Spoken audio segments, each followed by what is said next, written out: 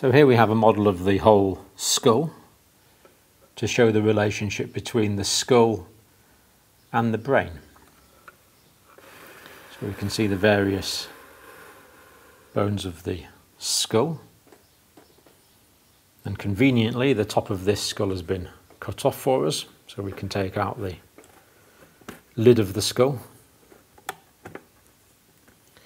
revealing the lid of the skull here with its some blood vessels.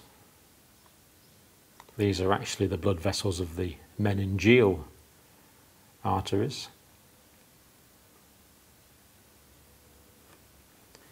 And we see here the way the brain is nicely packaged inside the skull.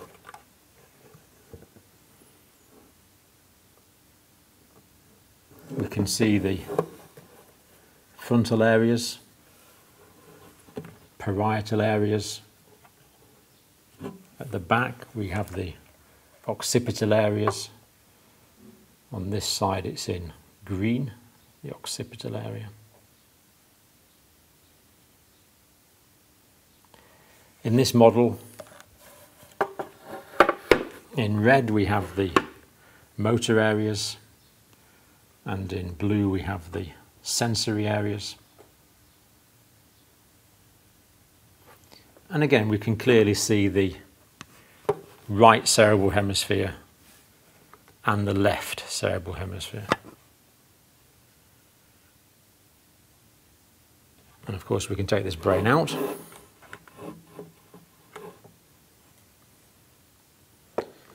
Leaving us the floor of the skull, the base of the skull.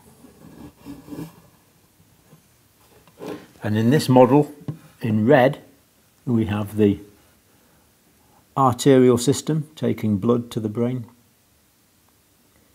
In yellow, we have the nerves taking messages to and from the brain. And here, in yellow, we have the top of the spinal cord going through the hole in the base of the skull called the foramen magnum. And we can see here there's actually a circle of arteries at the base of the brain. This is called the circle of Willis, and it provides a degree of collateral circulation to the brain. So blood approaches via this bacillary artery here and via the carotid arteries. We actually can't see those here, they're going down into the plane of the skull. But then blood goes off to the brain via various arteries. For example, this one here is the middle cerebral artery. You might have come across that because this one's commonly blocked off, causing strokes.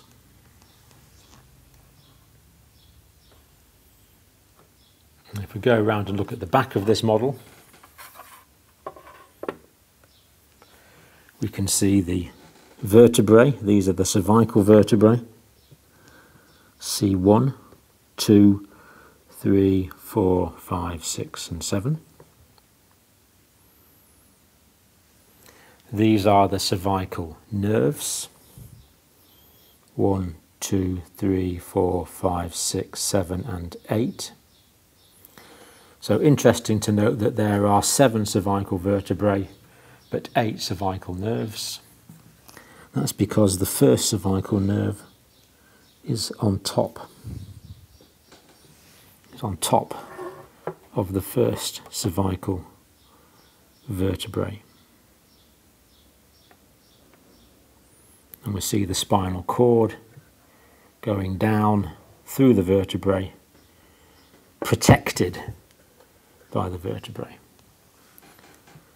But of course this model also shows why it's so important to look after the cervical spine if a patient's been traumatized, because the spinal cord is going through the vertebrae, and if the spinal cord were to be transected at one of these levels, the patient would be completely paralyzed, below the level of the injury.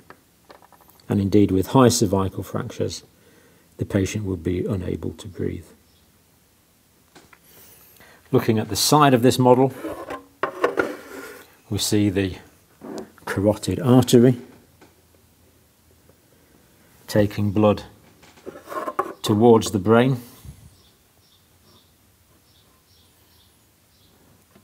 This is the internal carotid artery here, taking blood up to the circle of Willis.